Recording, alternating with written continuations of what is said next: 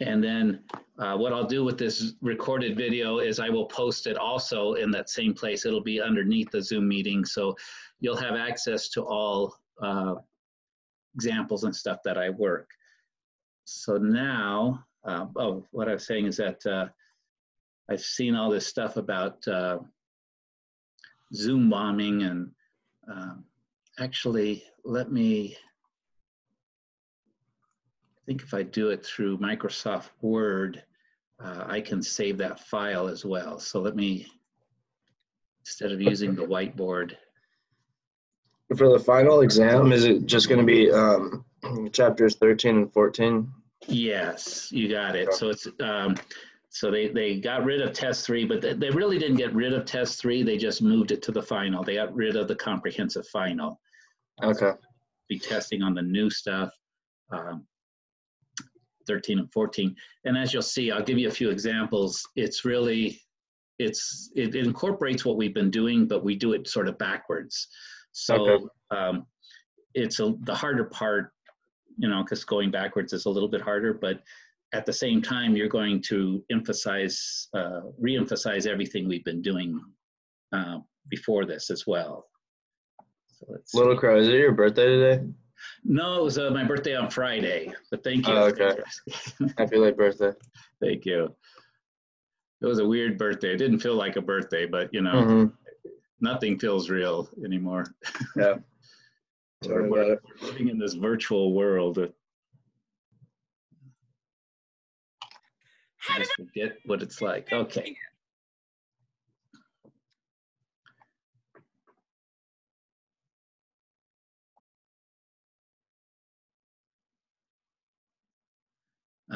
So what we're doing,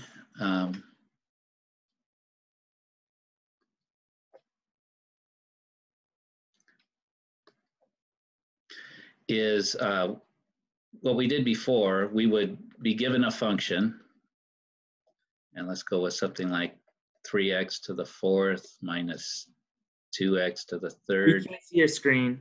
Oh, thank you. Keep me honest here. How's that? Is that better? Yes. Okay, awesome. And we'll just do a plus 57, whatever. So this is, I just made this up. So if we've got this function, what we've been doing before this is we were going to take its derivative. So I'm going to do that first, and then I'll show you this section basically takes the underderivative. Okay, so when we took the derivative, what did we do? Well, we subtracted 1 from the exponent. Well, actually, what we did first is we took the exponent, brought it down front, and multiplied, right?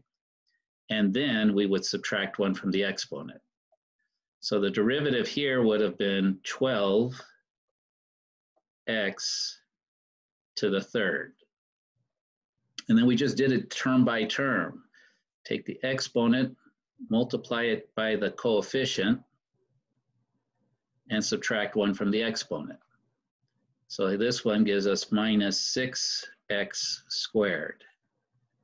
And on the last one, whenever we had a constant, when you take its derivative, it's 0. So we could have a plus 0 here, or just not put anything, right? Because adding 0 doesn't do anything. So that's how we took the derivative. And what we're going to do in this section now is we call this little f. Okay. So what we're going to be doing is we're going to start with little f. So we're going to take the integral, which that's supposed to be an s, because they started doing these with summations. We don't do that, all that stuff. You do that in the sort of physics-based calculus. But it's got this sort of S shape. That means integrate instead of the prime for derivative. And what we do is we're going to take the integral of little x, of little f of x dx. So what that looks like, we're going to integrate, say, 12x to the 3rd minus 6x squared dx. And what the answer is going to be, let's see, here we go. Try to get you admitted. And I apologize, anyone coming into the waiting room. I'll try to recognize you as soon as you're in there. If you all see somebody, just holler out. Okay, so what we want to do is the answer to this should be what we started with. So when we integrate, we're doing the same thing, except in the opposite order and the opposite thing. So instead of subtracting one, we're going to add one to the exponent. Instead of multiplying by the exponent, we're going to divide by the exponent. Okay, so let me just give myself some space here. And what we can do is we do it again, term by term.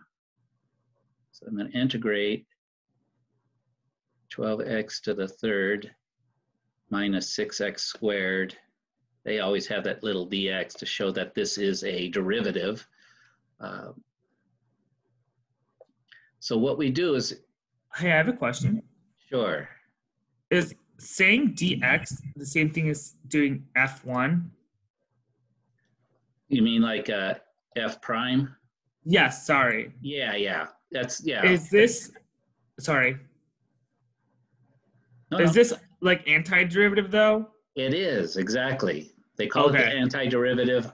To me, it's more meaningful to call it the underderivative because anti means against, there's one meaning, but it also means opposite. So this is so we're getting back to the opposite, which is, again, all we're doing is we're going to get back, you're going to see we're going to get back to the answer we started with.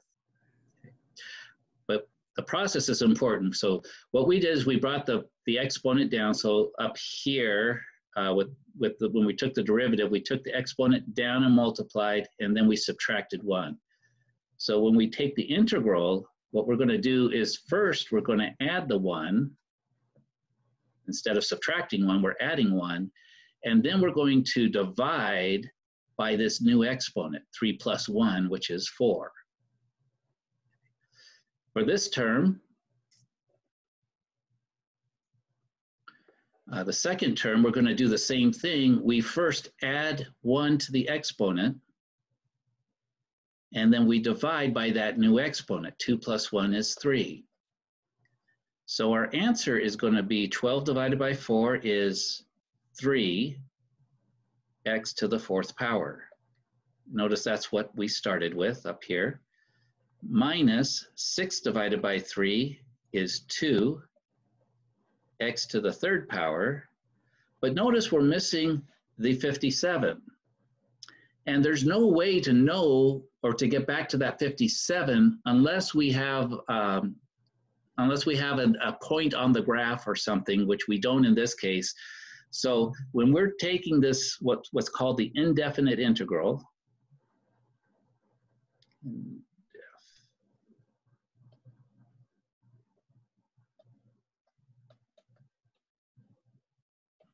and again, you'll see this in the video. I take you step by step. I go through similar examples, but that's all we're doing.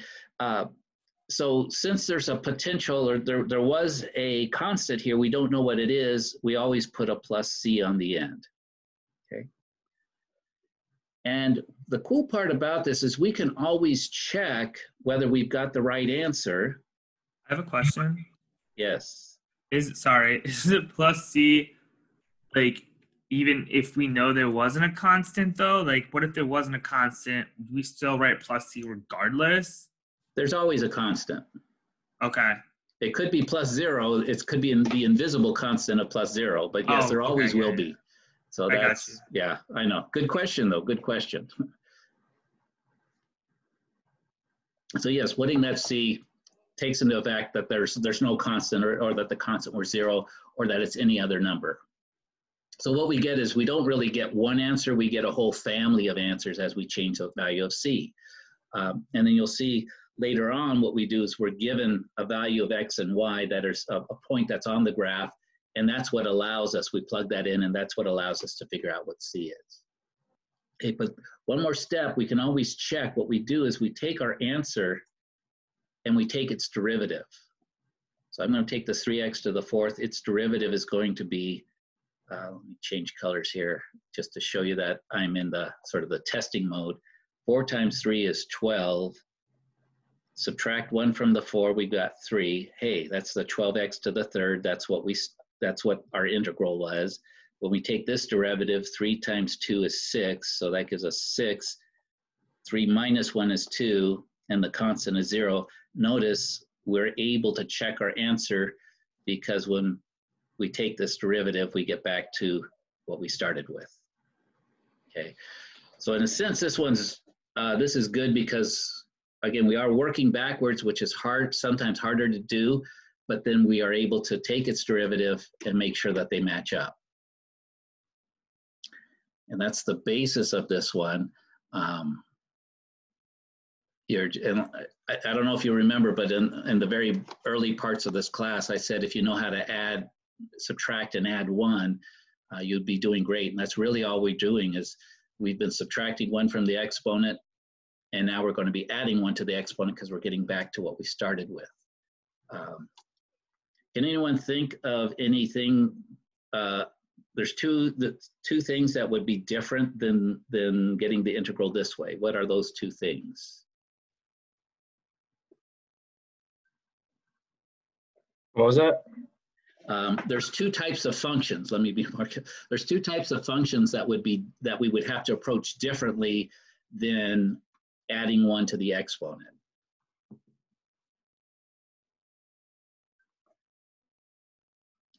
Anybody? And if not, What is the special case? yes. What would be the special case? Looking at my notes. Okay, good. The special case is when the exponent is -1, right? So if you had x to the -1, because if you add 1, then you end up with x to the 0, which is just 1. Special case.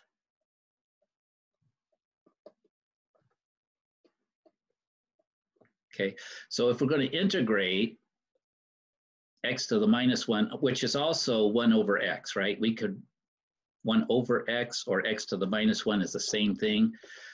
Does anyone have a guess on what this is going to give us? Never mind. You're on the right track, not square roots, but natural logs. Because remember, when we took the derivative of natural log, what did we get? 1 over x.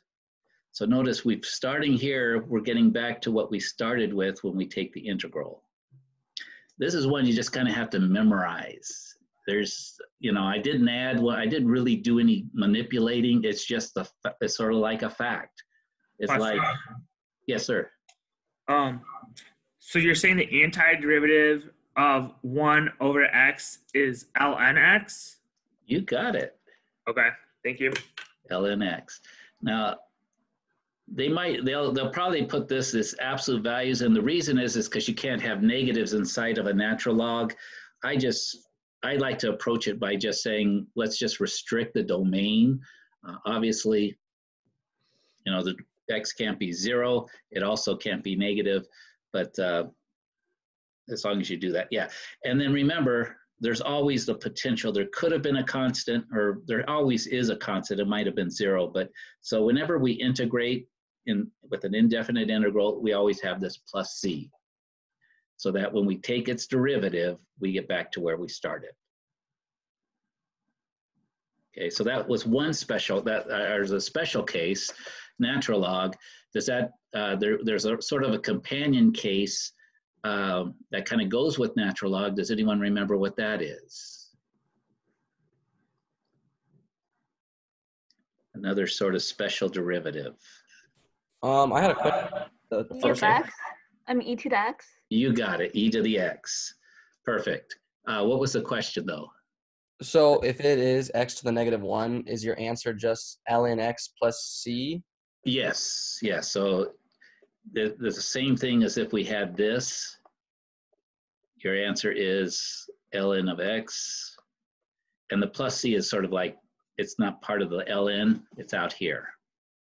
Yes. Okay, thank you. Good, good. And so the other special case, and once we're done, this is basically everything in this unit. And then what I would suggest is try some of the homework problems on your own, and then we can answer questions about them on Wednesday, and we'll kind of be able to do double duty. We'll see that the next one is going to get some more integrating. But if we want to, first we look at what is the derivative of e to the x. It's e to the x. Okay, so this one is kind of, and then the other one is, say, like we had 2 to the x. Remember, when we take this derivative, we get natural log of 2 times 2 to the x. So we get the sort of this correcting factor. Okay. So this one, if we're going to take... Is there still plus c's though, or does that still apply here? It will. So what I'm doing now is I'm taking the derivative. When you take the derivative, you don't need the plus c. But when you integrate, so you'll see this little S curve. When we integrate, that's when we get the plus c. Okay. Okay. So since the derivative of e to the x is e to the x, when we go backwards, the integral is also going to be just e to the x. Again, thank you, Jacob, it's plus a c. So this would be the answer to the integral of e to the x dx. Okay, and what we do is later on we'll look at how to deal with things like the chain rule in reverse. That does get a little complicated, but we've got things called integration by parts, and we got some techniques for things that get more complicated.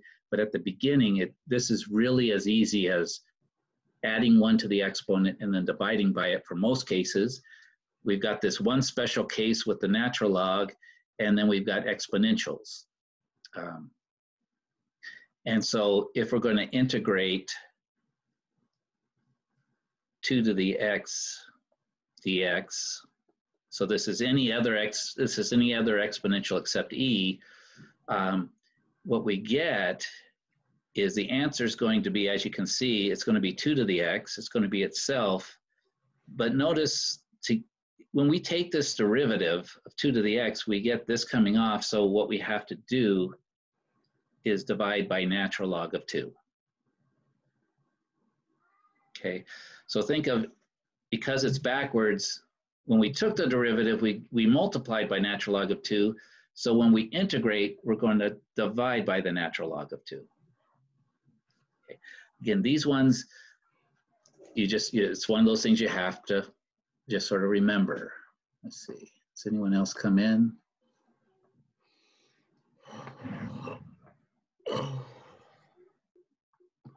I think everybody's here. Okay, so those are really the 3 cases, and primarily if you look at the homework, you'll get a lot where you're having to integrate these, and again, add 1 to the exponent, divide by that. You'll get a few of the special cases, and I think there's 1 or 2 of the exponentials. And then there's 2 applied problems, which I do work in the PowerPoint as well, all the way through. And I'm just going to ask, those ones really are not going to be as meaningful until you try some of the initial ones. And then, so I think we can deal with those last 2 ones that are a little bit more complicated. They're not really all that bad. It just adds the extra step is they give you one of the points on the graph so that we're actually able to calculate what C is. But most of the other ones don't.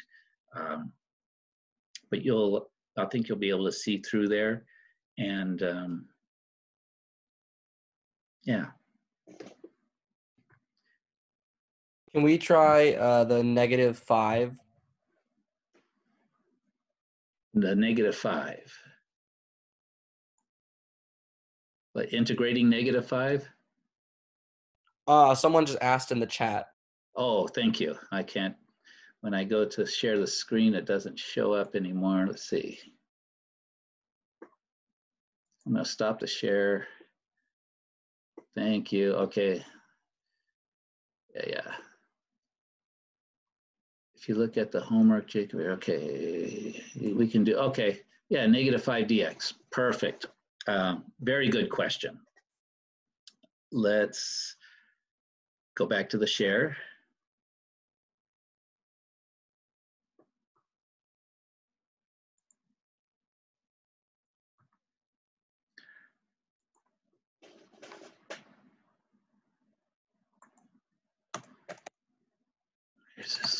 I'll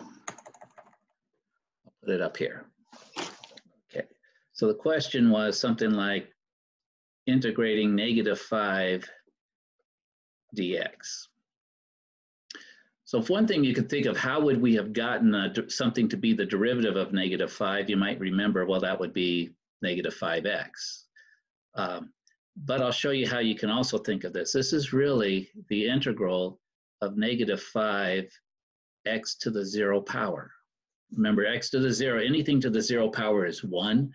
So x to the 0 is another way to write 1. And now watch how this will flow right. You don't really need a special case for this. 0, what we do is to integrate this, we add 1 to the exponent, right? We do that first. And then we divide by this new exponent, which is 1. So what our answer, I guess I should have put the dx there. What our answer is going to be is -5 x to the 1 power divided by 1, again, always plus a constant. And then it just simplifies down to -5x plus a constant.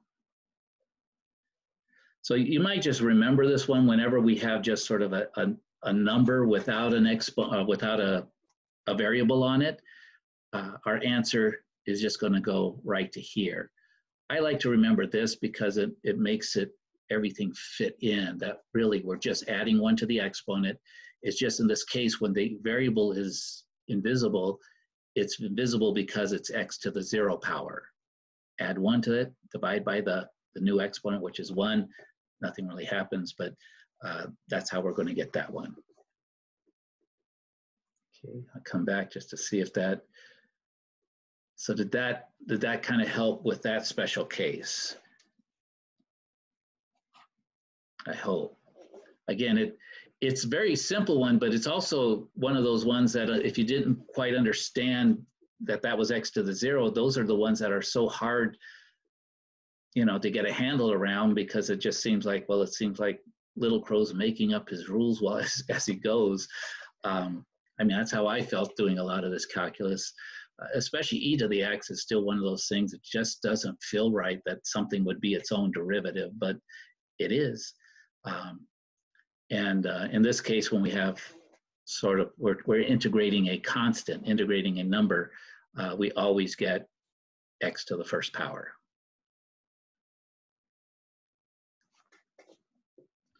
Mr. Little Crow, Yes, sir. I'm assuming that there's no difference when the variable is u versus x. You are correct. Yeah, they just use a different letter. So everything at this point will be the same.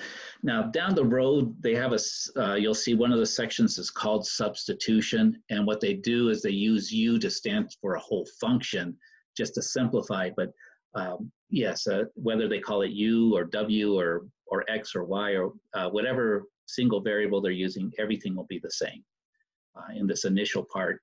And then later on, they'll start using u in sort of in a special way. I don't know where the u comes from. It might maybe in like some of these things. Just remember a lot of this, the calculus was, what's his name? The British guy who had an apple fall on his head, Newton. He was one of the guys that came up with the calculus, and the other guys was Leibniz, which is German. And so a lot of the things were developed by the Germans differently, and so their letterings and stuff are based on the German language.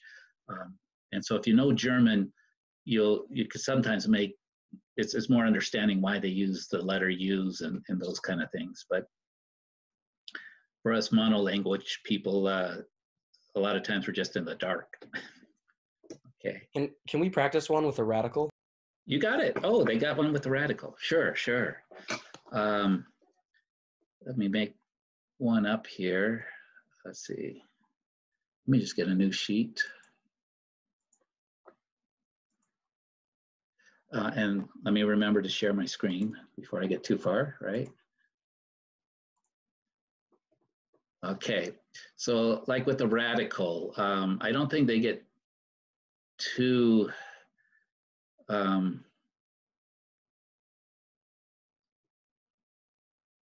maybe just like radical x, is that about as far as they take it, or radical u? The one on my homework says 15 and then radical, but it's like the radical of 3, so not 2 of normal. Okay, okay, so that's a good, thanks. So we'll do, we'll try that one, 15. So it's a cube, or a, what do they call it? A cube root, Yeah, yeah. of x, or we could use u. Okay, so first of all, this has got what they call a constant multiplier. So the 15 we really don't have to worry about. What we think of it is just the 15 could become outside the radical. We'll do the radical part. We'll get this answer, and then we multiply by 15. The key part is seeing that this radical, this cube root, is really a fractional exponent. It's x to the 1/3 power. Okay, and so now how do we take this integral?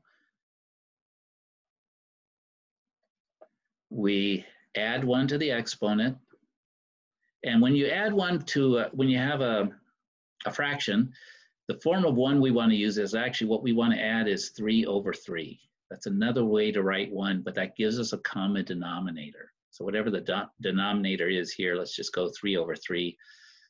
So that is going to give us 4/3.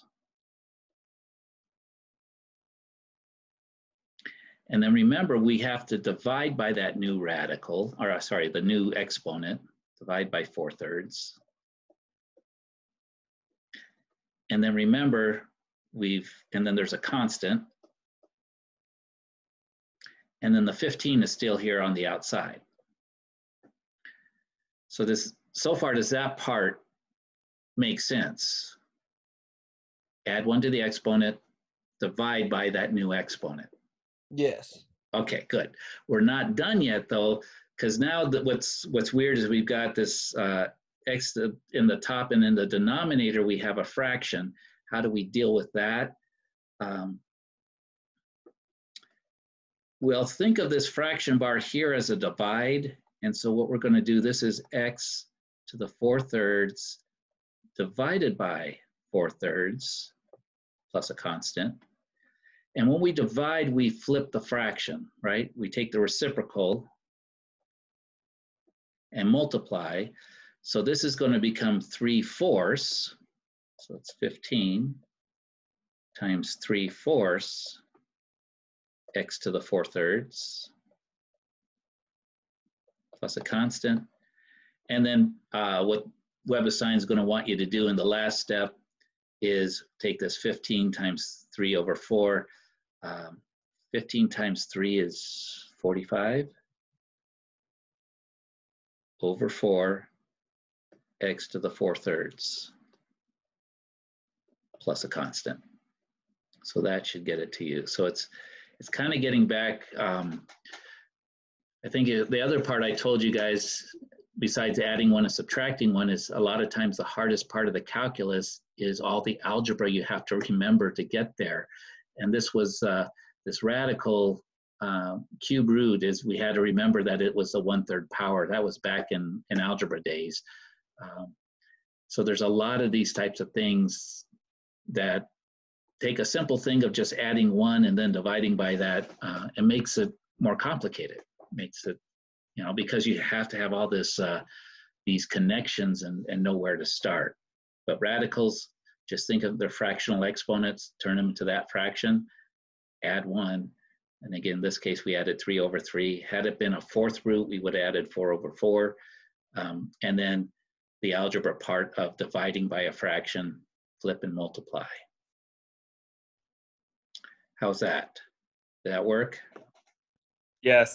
Thank you. Okay, good, good.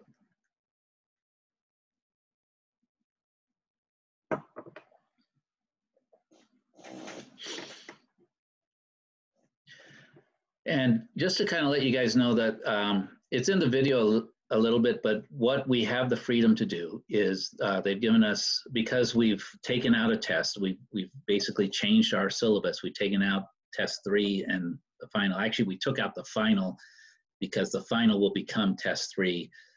So it's not going to be comprehensive. But what that did is if you didn't do well on the first two, and if we were to kind of equally weight everything now, it puts greater emphasis on those first two.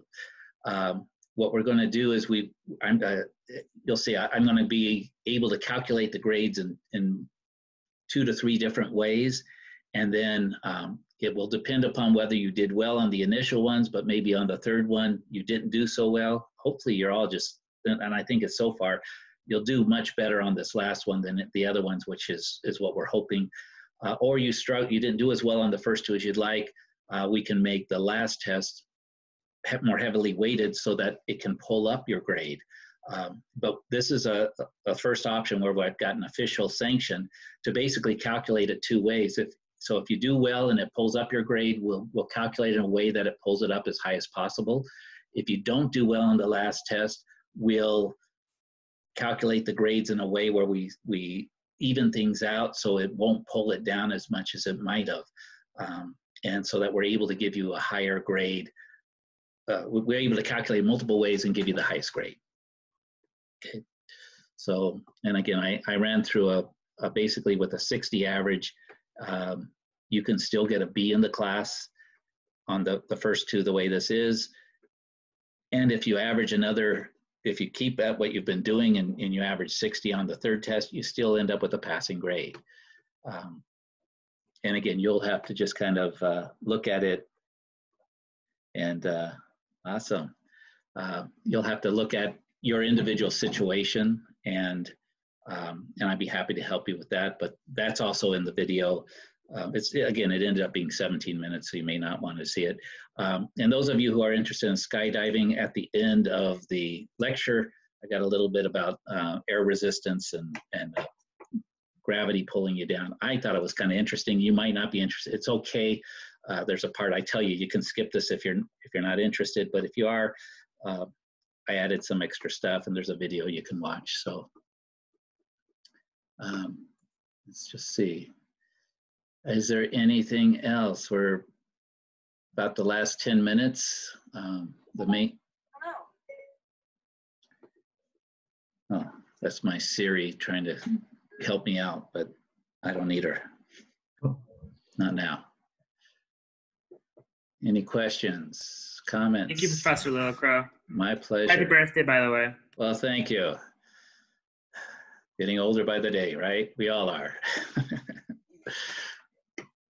Hey, Lillicrow, so I'm looking at 13.1's homework, and one of them has 4 over x minus 1 over 2x to the 5th plus 1 over 3x to the 7th in parentheses. Did you go over one like that? Okay, could you read that back to me? 4 over x? Yeah, 4 over x minus 1 over 2x to the 5th. Okay. Plus 1 over 3x to the 7th. Awesome. You got it. Let me, Will this be the last problem that you do? it might be. If you've got if another one comes up, I could probably squeeze one more in. Okay, and again, Wednesday we will have the chance to go over more, and that'll lead us right into 13.2. So when we have exponents in the bottom, what we want to think of these as negative exponents. So, and did I get the integral right? Yeah. Okay. So what we do, now you'll notice this is our special case one. It's x to the minus 1 or 1 over x. So actually what we can do, and I'm going to put this minus out here, is break it up and kind of, this is actually 3 different problems. What I'm going to do is I'm going to rewrite this as 1/2 x to the minus 5. Now that's the thing, is when we've got negative exponents, only the thing with the exponent goes up, the 2 is going to stay down in the basement. Plus integral, and again, I'm going to move x to the 7, I'm going to move that up to the top, so this is going to be 1/3 x to the minus 7. Okay, and there's some dx. It's like 1/3 times x minus 7? Yes. Or if you wanted to, you could write it as x minus 7 over 3. Those are equivalent. I'm just going to write it out here, say that this x, that this is a constant multiplier. So your final answer will get multiplied by 1/3. So shouldn't the first one be 4x negative 1 then? Or You could. So this could also be written as 4x to the minus 1. I like to leave it here because when I see it as 4 over x, I remember that that's going to be, the 4 is a constant, so that's 4 times natural log of x. I remember that this is going to be natural log of x. When I write x to the minus 1, I'm tempted to try to add 1 to the exponent. But you could do either way. Whichever way you see this, just remember this is the special case. X to the minus 1 or something over x is just going to be natural log of x. Okay. And then as we go through the rest of these now, we're going to add 1 to the exponent, and then we divide by the new exponent. So -5 plus 1 is going to be -4. And that's where it gets a little funky. What I'll do is I'll just move the 1/2 out front, move this out front. We'll deal with it later. And then this one, we're going to add 1 to the exponent and divide by the new exponent, which would be -6. Okay, so what this looks like, notice I'll do this minus, I'm going to bring the 1/2 out front, and then this part is just x to the -4 divided by -4. This is plus, again, I'll just bring the 1/3 out front. This is now going to be x to the -6. Makes it a little cleaner, over -6. And when you see this, you'll start seeing how it's, if the exponent's -4, I'm dividing by -4. If the exponent's -6, I'm dividing by -6. And now I just clean it up. The first part is just 4 natural log of x. This one I've got a negative times a negative, that gives me a positive. And then I've got 2 times 4 in the denominator, that gives me 8, and x to the -4 in the numerator. Now, if you want, you can bring this back down and make it a positive exponent, but this should be okay as far as answers is what I see. Then I've got a positive times a negative, it gives me a negative. 3 times 6, that's 18. And then in the top, I still have x to the -6.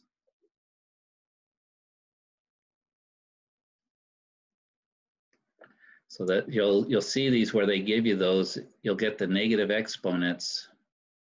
And with negative exponents, again, they don't start off negative, but bring them to the top, they're negative. There's just that one special case of either 1 over x or x to the -1. That's the one that's going to give you natural log of x when you integrate. Oops. Did it backwards. How's that? Yeah, thank you. You're welcome. Why did it go from minus to plus? The final product being minus x to the 6 over 18. Why did it go from plus? So we had a negative here, but remember, you're dividing by the exponent. The exponent was -6, so we're dividing by a -6. So we had a positive and a negative, which it gives us, yeah. And again, watch that. On some of the tests, I was able, again, because I do review them, I'll catch those. But it seems like WebAssign, if you have the sign wrong, it wasn't giving any credit for those type of problems. So some of you went from 0 to 9 points instead of, it was like out of 10, that one. And if you didn't have the negative, I said, well, that's one error. I could see it in your work. But watch those negatives. It's, again, it can, especially on these automatically graded things, it can just say, nope, not right. And all you're off is by a negative. But so, yeah, and then this first one was positive, and sometimes those are easier to see because you had a negative and a negative. So that results in changing to a positive. Good, good. But there's a lot going on, and I know there's a lot of things to keep watching on it, but you still have to keep track of all these little details. And it's frustrating when you're like 95% there, maybe sometimes 98% to the right answer, but you missed off by a negative and you get nothing. And you think that you didn't understand anything when you actually understand most of it. Okay. Do you think we have enough time for one? Sure, we can do one more. I don't see my record here. Let's see, am I? Oh yeah, I'm still recording, good. What would you like to take a look at? So the one is asking the integral for 6 over u plus u over 9. Try that. 6 over u plus u over 9? Yes. Okay.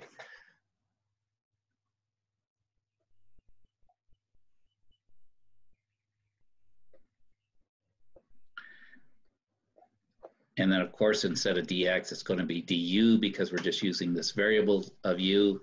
Again, what you want to do is sort of just separate them out. I'm going to take this 6 as a constant number. Let's just bring it outside. This is 1 over u.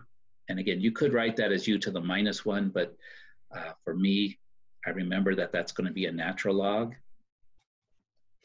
What I'm going to do is this is 1 over 9, so I'm going to bring it outside. And then I'm going to write u to the first power. Always having that exponent there is going to be helpful. So again, this one, the first part, just remembering that 1 over u integrates into the natural log of u. And then we've got the 6 on the outside, so it just tags along for the ride. So sometimes that's the hardest part to remember, but it just is what it is. That's what my brother always said. It is what it is. I said, okay, I like to use that. Over here, what happens is we've got an exponent of 1. Just remember the process, add 1, divide by the new exponent. 1 plus 1 is 2. So this is going to be 1/9 times u squared divide, 1/9. I said it right, I just wrote it wrong, right? So the hand doesn't follow what the mouth is saying, over 2. And so to clean this up, it's just going to be 6 natural log of u squared over 9 times 2, which is 18. Oops, what did I forget? Plus c. Awesome. That was one of the, and I had a teacher, you would lose points every time that plus c, and a large number of points. So plus c. In fact, I think I would have that tattooed on the back of my hand, plus c. But as we get down, we start getting more information. We don't need to use that c because we'll have enough information to figure out what it is. And that's usually the real world situation, because plus c, if that's all we have, we really can't do much with this, can we? There's a big difference if c was, yeah. Let's see. Looks like we got one more. If I pay for a plus C tattoo, no, especially at this time, it's probably not a good time to get tattoos. I can refer you to a previous student of mine who does tattoos. He does great work, Hector. He's downtown Phoenix somewhere. I see he's on my Facebook, so I see the kind of work he does. He does some really nice. He's an artist, so anyway, if you want a tattoo, go see Hector. He'll take care of you real good. But maybe a henna tattoo, so it'll come off later. Plus C, yeah. All right, thank you guys. Take a look at the lecture video. Again, you might want to fast forward it through this afternoon after I take a little bit of break, get my mind going. I'll get 13.2 up for you so that by tomorrow you'll be able to review that, and then Wednesday we'll come back and we'll put 13.1 and 13.2 together, and we'll just, again, a lot of this is just practice, and see that we've got the basis for all of this stuff. I'm really hoping that we can just all rock this last test and get some amazing grades. So Amazing Grades, not Amazing Grace. A little different. Anyway, take care, guys. Stay safe. Still dangerous out there. And oh, let me show you my new mask.